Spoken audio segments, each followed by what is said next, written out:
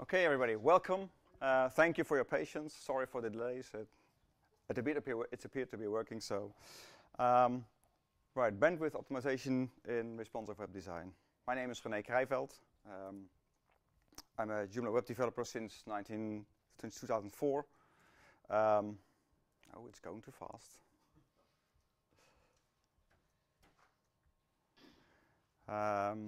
I work for DSD Business Automation and my own company 2 days per week. I'm specialized in responsive web design, run content-based web applications, complex RS forms, and Joomla web server setups. And you can reach me on Twitter, Skype, and Facebook. My life outside Joomla, because I do a little bit more than just Joomla. I love running, I play drums, and I do training with Mila, and that's a Bracco Italiano. It's an Italian hunting dog. This is her. Tomorrow I won't be here, and I have my first hunting exam, so it'll be exciting. Before we go on, I'll have to say a little bit the disclaimer. The solutions presented here, they work for me. They might not work for you. Try experiment with it. Use my suggestions. And before you do anything, back up, and back up again, because you never know what happens. Okay, responsive templates. Who in the audience here builds responsive templates? Cool, a lot of people. Good. Based on what CSS framework do you build your templates? Bootstrap, Foundation, Custom? Right. Cool. Do you build yourself, or do you buy a template and then customize it for your clients or for yourselves? Yes. Both. Okay. Well, I personally built all my templates from scratch using a blank template.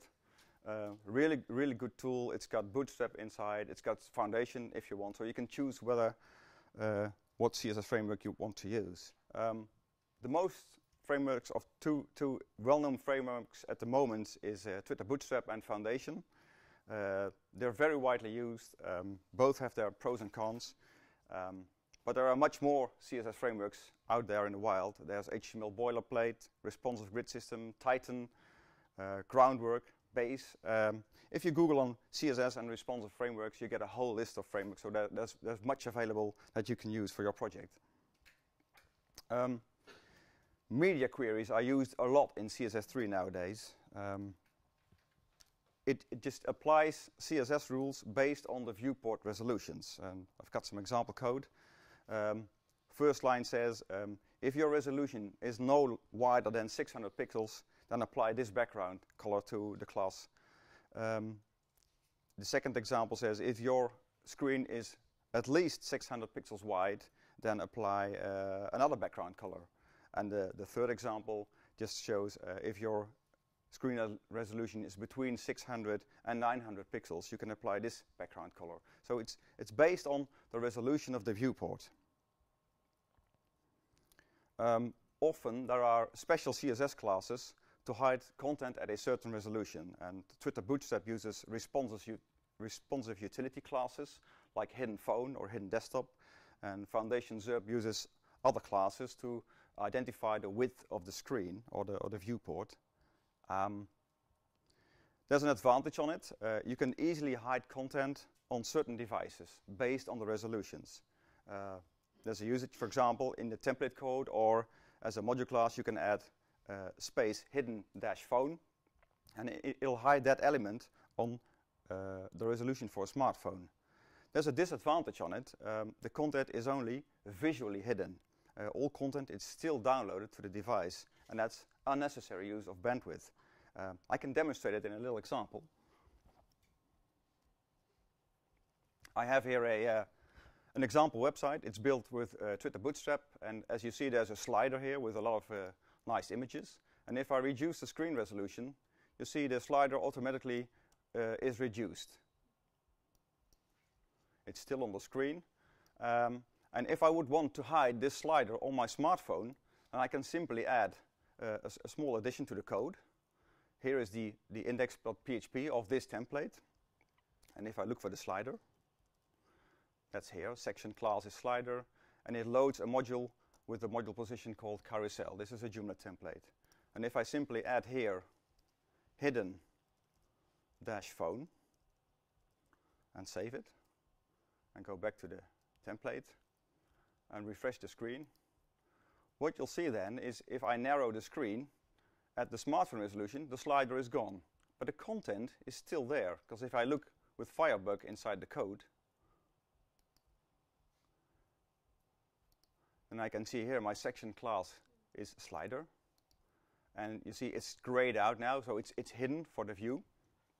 But the content in it is still very much there. I see all the images there.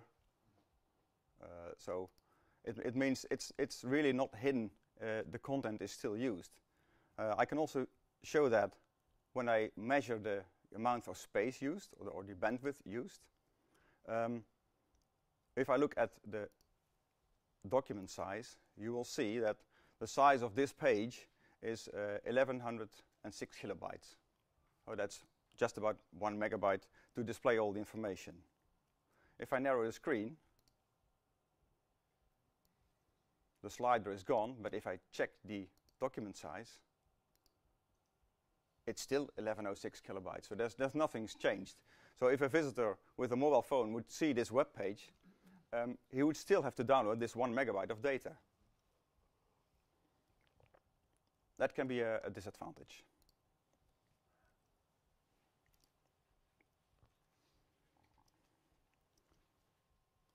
So these media queries, they are based on viewport resolutions. And modern iPhones and iPads, they have really high resolutions. The iPhone has a resolution of 1136 by 640 pixels. And an iPad has an iPad 4 has 2000 by 1500 pixels. So my conclusion on media queries is, if you want to save bandwidth by hiding certain content on tablets and mobiles, doing this based on the viewport might not be the best solution. It might be a better option to hide certain content on tablets and mobiles based on the browser and the device that the website visitor uses, right? So what you can do to determine this is the user agent. And the user agent string is a unique definition of the browser and the operating system. In HTTP, the user string is often used for content negotiation, where a agent servant selects suitable content or operating parameters for the response. So based on the device, the server might send other data to the device.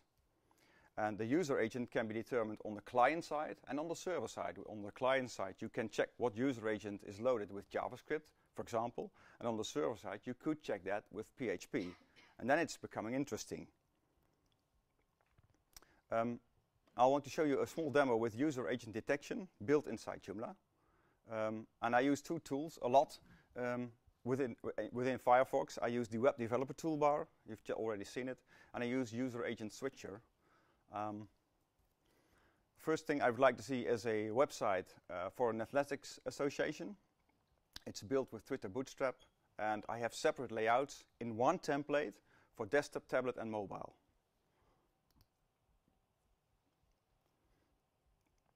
This is the particular website. It's got a slider as well. It's got some informational image at the top. It's got news messages with images in it, banners. So it's got quite some information. If we check the document size, we see this website of this page costs us 811 kilobytes of data. It's not that much, but it's quite an amount. Now, what happens if I let my browser act as if it is an iPhone? To do that, I can use the user agent switcher. And by clicking iPhone, I can have my browser simulate it is an iPhone by sending the user agent string that's normally present in an iPhone. And if I refresh the screen then, what you'll see is the same website, but presented in a different way. And if we check the bandwidth that we've used, document size, that's 362 kilobytes. So that's a reduction of over half of the size.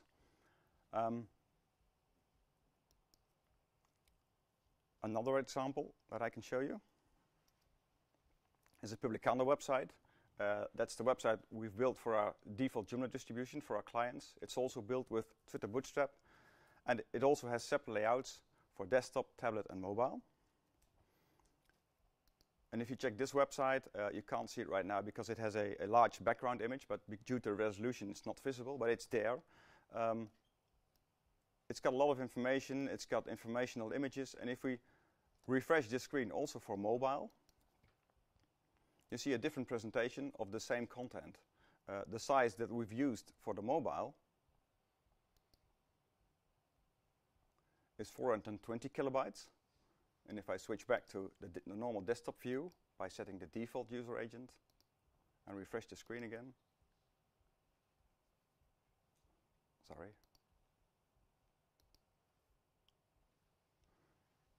then the document size is 869 kilobytes. So here we see that by switching to a different device, there's actually less data sent to the device.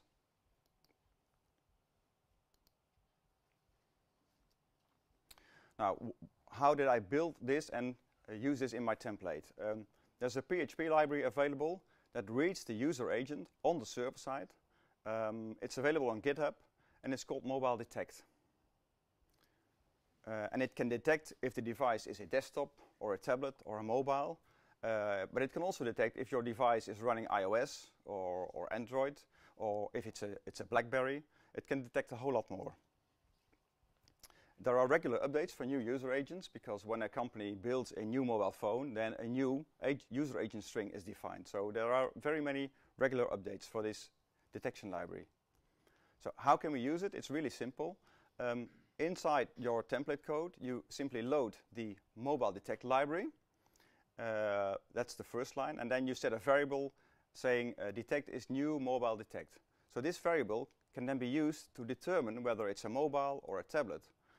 But you can also add a simple line of code that says the layout is, and then the variable, the value tablet or mobile or desktop is stored inside this variable.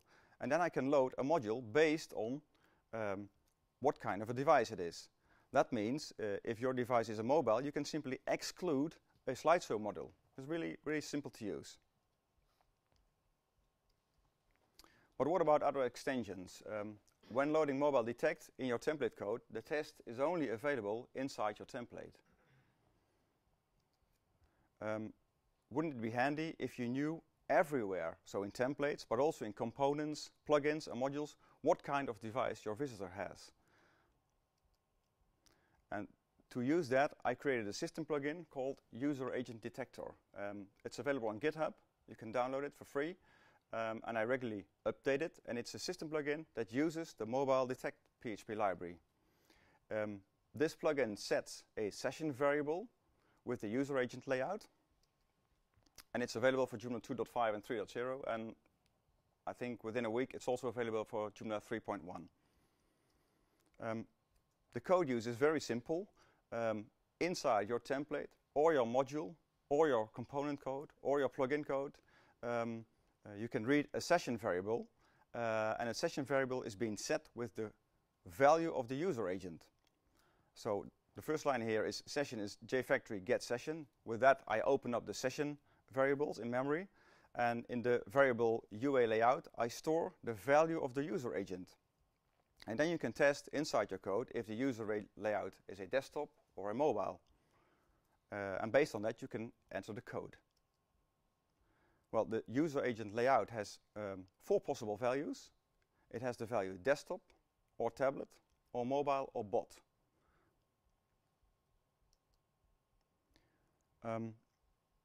That can be very interesting because search engines index your website by sending a spider bot to your website. There are many spider bots available: Googlebot, Bing, Yahoo Slurp, Amazon bot. There are many of these spider bots available.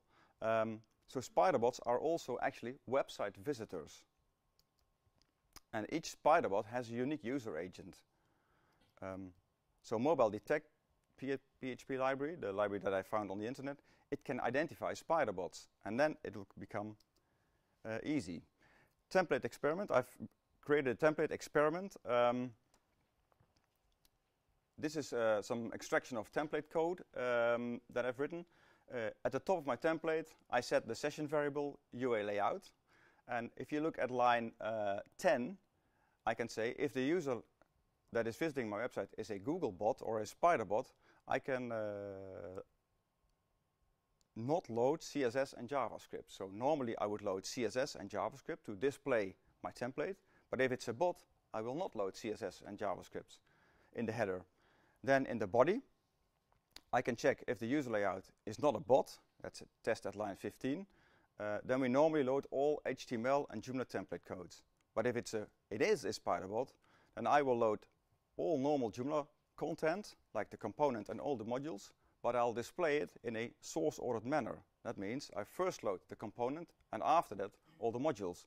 So I'll be presenting the same content as the normal website, but in a source-ordered variation. Caution, use it at your own risk. I'm not responsible for accidents. What we did is we've created a few websites with this Google bot detection, and based on that, we've presented the content in a Google optimized way. And we've reached some spectacular results. The organic results went up from 15% of all our visitors up to 50%. So we had an increase of more than 35% of organic searches, and that's quite an increase of our visitors. Now I can demo the spiderbot detection. This is the same athletics website. It's got everything as usual. Let's check the information of the document size. The document size is 809 kilobytes. Now what if I simulate that a spiderbot visits my website? Suppose Googlebot comes by, and what does the website look then? It looks like this. There's no CSS loaded, there's no JavaScript loaded, but all the content that's on a normal website is still presented to the visitors. Let's see how much size this is.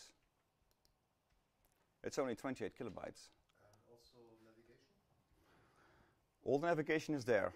This is the normal content. Okay. This is the complete menu. I'm loading all the normal content, and I'm loading all the modules. If we go back to the normal website, here is the normal menu as a drop-down menu. Here is a sort of events list. Here are results of people doing running exercises. Here is a news block, and here is the latest news. Now let's check how it looks with the Google Spider.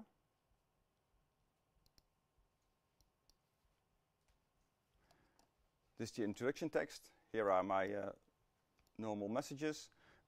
Here are the two messages at the top. Here is the menu. Here is the events module, the results module. Here is the latest news. So all content is there. It's just stripped. I've got one image left, which is the favicon. I've got no scripts, no style sheets. So everything is reduced to 28 kilobytes. So this loads really, really fast. The thing is, and I'm not that much of an SEO expert, would we do something wrong regarding to Google? Because we're not loading JavaScript, we're not loading CSS. Yes, you are. We are. You're presenting a different site. Mm-hmm. In effect, and one of the things that Google evaluates when positioning your site is the load speed. Mm-hmm. Load speed for the user, not for the bot. Additionally, you won't see the preview of the site in results. So But that's skipped from the results anyway, nowadays. okay. Yeah. But it's dangerous territory because it can work for a while and then it can really backfire. Yeah. Because you're presenting different, and that's against Google guidelines. We're now running it for 2 months, and we've seen this tremendous increase of traffic, and we're better ranked in Google. But I'm not really sure whether we're on a thin line here. You are. You are. Also, if you take it strictly, you're on a thin line. Mm-hmm. But maybe they also say, okay, you're not presenting something completely different. So They aren't that strict. This technique could be abused, really abused, right? So I know, you could present really different content. yeah, and at that point you're walking on dangerous ground. Yeah. Right? Because if you know, like you can use CSS to hide links, and so Google will check the CSS that's you're not hiding stuff Mm-hmm. with background colors and things like that. So Mm-hmm. it will also read your CSS. So I'm wondering if it's, you know, it sees you as trying to hide things because it knows you've changed the content Yeah. to that Yeah. user agent. Well, if you look strictly at the content without the CSS, for example, you would determine that we're loading exactly the same content. We're loading exactly the same modules. We're loading exactly the same menus. So Maybe not the same links though. And that's yeah, maybe, but we are. We are. In fact, we are. of course, but someone else might not using that same technique. Yeah. Well, the way I view it is, I see it as the same technique as presenting different content for a different device. I'm presenting the same content or leaving out things for a mobile. So how would that then relate to Google? Because there's a normal Google bot that visits your site, but there's also the mobile bot. Does Google determine the differences between these two? Yes, I think they use that to look at site speed, and because you know you get a bit of benefit for having a mobile optimized site. Yeah. You know, Same goes with the normal Publicano website. If I recall the information about the document size, this is 870 kilobytes. If I look at the Spiderbot version,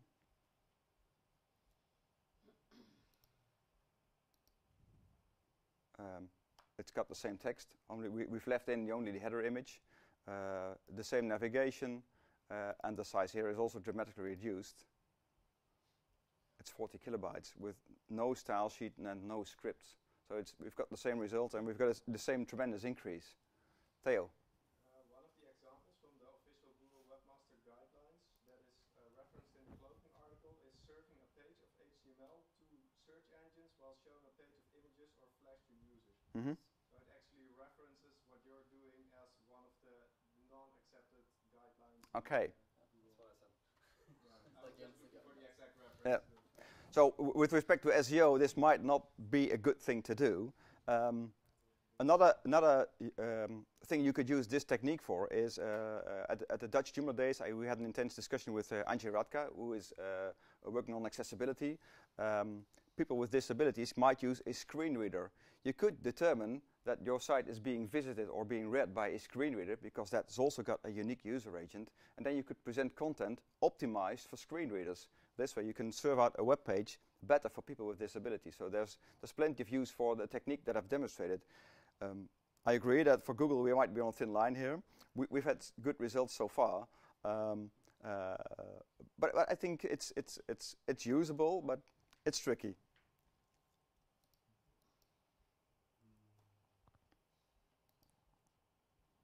Okay, that was it. Quite fast. Does Yes. it support caching? Sorry? Does it support caching? Yes, it does. A colleague of mine has tested it with caching, and that works without a problem. Okay. Was my only question at the moment. Okay. Yeah, because it just really increased performance very much. What was the name of the library? I forgot. Mobiledetect.php. It was first supported by Google, and then a developer took it over and is further improved the code. Hans? Will your slides be on the slideshare? Of course. Okay. Today. Then I don't have to write something. Yeah. Do you have to update, when these updates come out from Mobile Detect Library, you have to take it and update it on your website? Exactly. You could do two things. Look at where the plugin code is on your website and simply overwrite the Mobile Detect PHP. I've also created the plugin in a way that you can update it using the Joomla updater. Do you have to give users a link to the full version Of what? Of? of the site? So if I want the full browser version on my phone, Mm-hmm. do you ever provide a link for that? No. So that's You would have to somehow incorporate into your template an extra URL variable stating that I overwrite the fact that I'm determining the user agent and then serve out the desktop version anyway. So it can be done. It needs a little PHP code, so it's not that difficult. But one thing that drives me nuts is being on my iPad and get a mobile site. Where, yeah, it's yeah, with no images and. yeah. Well, for the sites that we've built, we've created mobile versions as well, or tablet versions as well. If you get back to the website of the athletics agency, it's got a drop-down menu which shows pretty when you hover over it. You can't do that on an iPad. So if I look at the iPad version of the website, like this, and refresh, then there's no drop-down, but I've created a split menu for it. So then here we have the, if we go to sports, for example, then here are the sub-options. So I'm just presenting a different menu based on whether it's a tablet or not. So it's still usable for tablet users this way. I would say it's more usable for everyone. Yeah. Like that. Well, compared to the default version, the drop-downs work, but we're presenting the submenus in the left side anyway. You see here are the sub. But it can be handy because the menu can be quite deep. If you go to the fourth or the fifth level, it might not be too handy to use the left side, and then you can use it as a drop-down menu. When you're building these websites for paying clients, yeah? Exactly. And are they asking you for responsive, or are you telling them you should have responsive and I'll do that? Do you charge extra for that? Yeah, we charge extra. Do they test it and sign off the project as being complete, including all the responsive stuff? Because I tend to find that clients say, we want it to work in mobile, and then they don't want to hear about it again. And you never check it, they don't look. And I think what often happens, the web developers, I see so many websites that are badly done on mobile. Yeah. And I just, a bit like Seth, I just want to see the desktop version, even on my iPhone often. So I just assume that it's badly done or it hasn't been updated properly, it's missing stuff. Yeah. Well, we try to get a handle on analytics or some way of statistics so that we can see how much percentage of the visitors uses a mobile device, and often it's going up to 20 to 25%. So they're potentially missing out on presenting the content in the best way for a mobile device. So then it's a good solution to present a responsive website. But we always do it as an option in our quotes to our clients. Extra money for the responses. Yeah, they might decide that they don't want it, but we present them the benefits. I have this still with one customer. I can show him also with Google Analytics that he's dropping out all mobile users because his website is just not working for them. You just pinch and whatever you have to do to get something done, and it's not really working. And I can show him he's losing, I think, about 75% coming from mobile devices, but he still chooses to do nothing. Yeah, last week I had a discussion with a client who said, well, what's the problem? I can simply squeeze my phone and I can see the website as well. Well, if you like to do that, but most users don't want to do that. They want the content presented in a better way. So do you ask potential clients their Google Analytics for both desktop No, and this mobile? is a customer for about 4 years. And since about 2.5 years, I tell him he should change something. And also on a regular basis, like every 3 months, every month, I show him what dropped out. And well, Some people will not that. So yeah, just me, the funny guy. So you're Yes. always still serving content images to Google. It's not the background images, but if there's an image in an article, does Google still get that? Yeah, and we've even noticed that if you name the image with interesting information, it gets ranked even better. We've had on our Publicana website. This is the Joomla version. On the old version, we had a lady here with a phone by her head, and the image name was called phone.jpg, and all the time we got in our search result, this phone picture kept popping up at the top. That was quite interesting. And then in this new version, we've removed the image, but we've created much better names for the images, like a name really almost as the same as the header of the article. And we see that there's a tremendous increase in organic results based on the better names of the images. So we found that quite interesting. We didn't know that that could be that good of a result.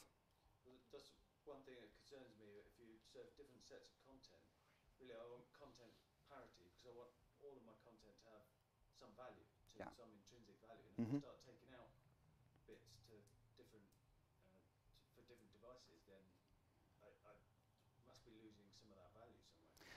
Well, I'm not quite sure, because if you look at this example, these are quite big images. Why would you serve them out to a mobile device? Why would you serve them out to the desktop user? Because if it's useless, it's useless. Just leave it as. But the desktop user, it's not hurting for the desktop user, because he's usually on a how do I say, on a normal internet connection, not on a 3G connection.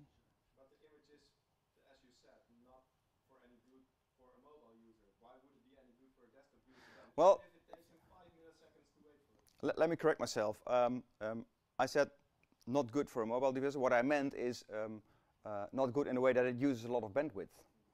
Yeah, but I'm mostly on my Wi-Fi at home, so why are you deciding that I'm on the road on a slow bandwidth device? Plus, if I'm on the road using my laptop, using my tethering 3G connection from my phone because I've got no Wi-Fi available, I'm on a desktop, but I don't want to load those images if they're not useful. Yeah. So what we would need is somehow of determining, it's not there yet, I think there are some developments in that direction, is to determine what kind of what the speed of the connection is, and based on that serve out something yes or no. You just know if the user wants it, and you can never find out if the user wants it. Yeah.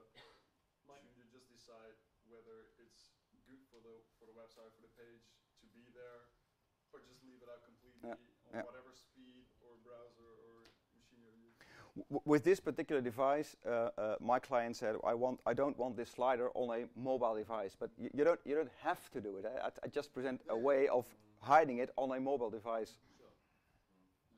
My question is, does it add value? And if it does add value, then I don't want to remove it for any group of. But if it doesn't add value, Exactly. I remove it for everyone. Yeah. True. It's a tough call. That's true. Yes. I don't know the name of it, but there is a JavaScript library out which is actually testing the load time of a 50 kilobyte image, and after that it can evaluate the bandwidth the user is on. Yeah.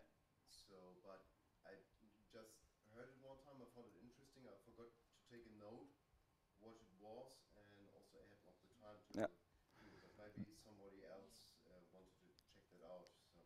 Yeah, there is some the development in that direction. Coming back to the slideshow, what I'd like to say here is you can, if you want to hide content based on the device, and you want to use techniques like hidden dash phone, then it might be better to use the plugin, so that it's not being downloaded instead of just hidden and still being downloaded. That's what I'm trying to say here. Sure. Okay. Are you a big fan of it? Do you use it, or do you just use it if your clients demand you to? We do it when our clients demand it for. Okay, Yeah. so it's not a choice of yourself to hide stuff on other. No. Yeah, you need a solution for your clients, and it's a better solution than just hiding it with CSS. Yeah. Well, there are other scenarios too. Maybe you want to show one design. I mean, the same content, but maybe a different design on a smaller screen. So you hide one version of the design on the mobile site and show a different design of the same content. So it's HTML-wise. HTML, CSS, whatever. It's just looking differently. Yeah, but on the smaller CSS-wise, you can just do with media queries.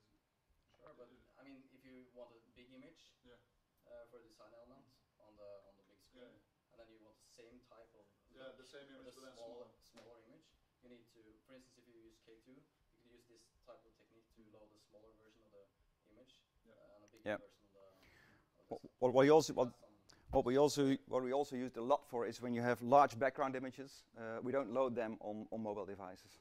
You can have a beautiful background image with that's a heavy image on a desktop. But like you're saying, when you're on a desktop PC on a 3G connection using tethering, then you might still have the same problem. Yeah, then you need to check the connection anyways on top of it. Yeah, yeah. Interesting discussion. Thank you. Yeah, it's an interesting problem. That's true. Any other questions? Then I'd like to thank you very much for your attention.